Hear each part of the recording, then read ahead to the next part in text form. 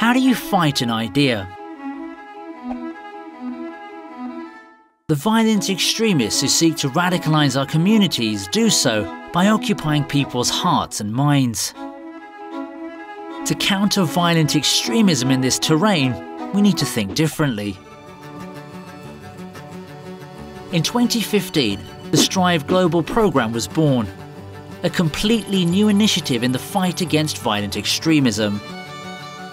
Through Strive, Hidayah works with local partners, providing training, funding and support to empower community leaders, youth, teachers, family members and government officials to design and create evidence-based responses to radicalization. With an increase in violent extremism, our focus is Central Asia, the Middle East, South Caucasus and the Western Balkans. Wherever terrorists seek to radicalize vulnerable people to violent extremism, you'll find us, supporting people to protect their communities.